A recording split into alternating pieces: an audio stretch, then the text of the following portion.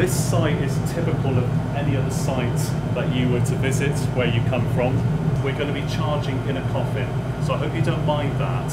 And what you will witness when we charge in that coffin is that with every single coffin we have a little detail pass card, and we will check the details of that card against the details on the coffin plate. It's the details on the plate that we're concerned with, and we will look for a full name, we will look for a date of death, and we will look for an age. And if those three details match the details on our pass card, we'll cremate. If one of those details is wrong, we don't cremate. And that's the assurity that you will be passing back to families that you meet, that we are cremating the right body and everything is as it should be, okay? When we charge in that coffin, we don't interfere with anything, all right? We take it as it is, and on a trust basis, we hope, really hope, that the contents of the coffin is compliable to all the standards. The clothing that the body is dressed in are all natural fibres, nothing man-made. So anything cotton, that's fine. Wool, that's fine.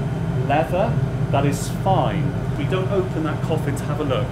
We know that people will put in photographs and letters, that's okay, but we hope that they don't put in really big cuddly toys or fill the coffin with books and Bibles. We have seen that, because that takes a bit of a job to actually cremate.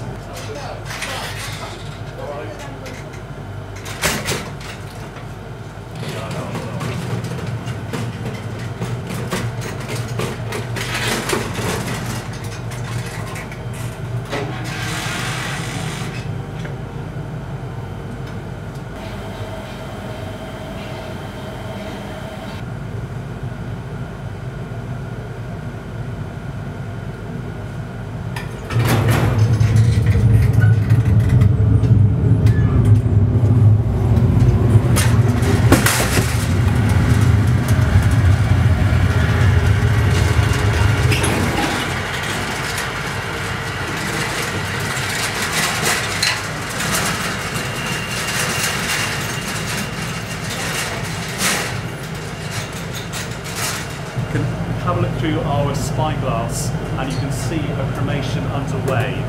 What you'll see, as you look in through that spyglass, you'll see a fairly good form of a skeleton. There'll be a lot of box from the coffin remains around it at this stage. There's a little bit of tissue left, not a great deal, but you'll find the head at this end going down towards the foot end of the body.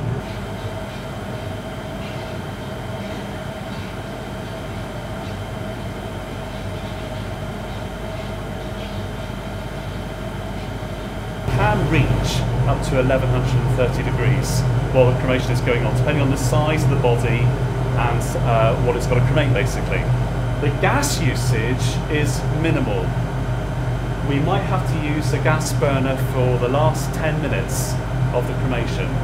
Throughout the majority of the process, it's just forced air into the chamber. There's already the heat that's built up, and then you've got the material, which is the coffin and the body. So that forms your triangle to create fire, and that will do and generate the cremation, all right? The dark material that you see there is still the tissue, and it's all around the core of the body, so from the hips up to the neck, all right? That is the last part being cremated.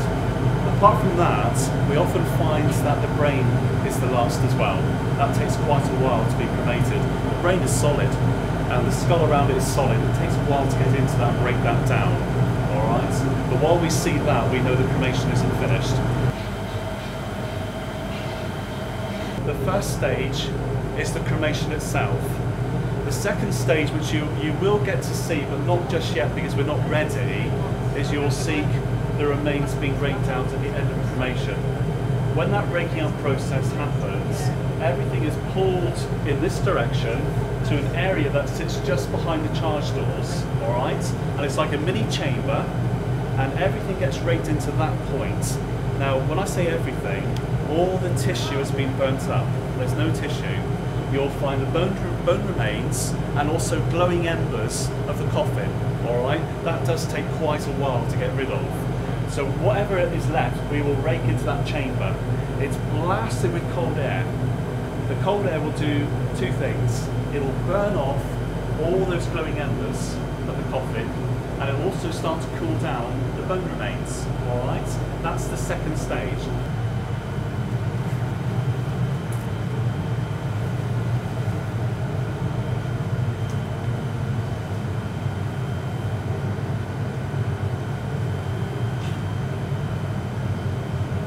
Sorry, I don't want to attack you with this.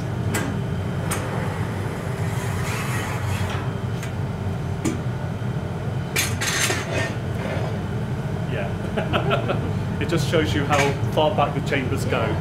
We can take a maximum coffin size of 7 foot long by 29.5 inches wide. That's a small cremator. So I'll do this at an angle. You're going to watch him, he's lethal with that. Scream if I attack you. I try not to.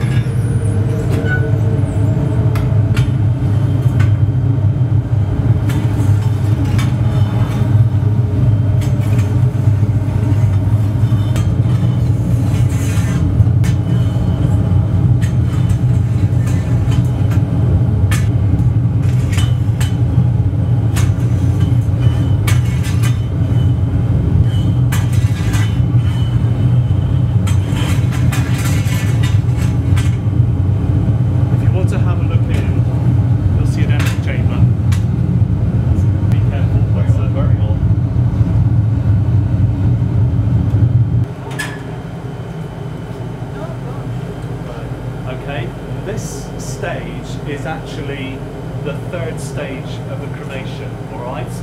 When after about an hour, we bring everything down, we release a damper plate, and it all drops down into a cooling tray.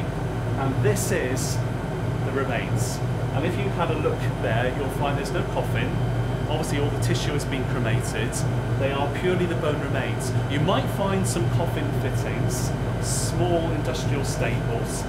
When that is hand touch cold, we then actually remove that from the system, transfer it into a room across from us where we've got our pulverizer. And in that pulverizer we have about 15 large ball bearings and a big drum that turns just like a washing machine, without the metal bits of course. And the remains are put in there for about 12 minutes. And when that process is finished, we have the granular, gritty, sandy material. So it's not dust, it is like granular, it's sandy, and you can determine the bone colour. And we store that until it's collected. That pass card, which we checked against the coffin plate, it stays in this position, there we are, when we are doing the cremation. When we go to the second stage, we drop that pass card onto the door. So we know that's in the second stage. When we come to this third stage, there's a little clip that's above the lids, and the pass card is put into that position. We know that that is the same body all the way through the processes.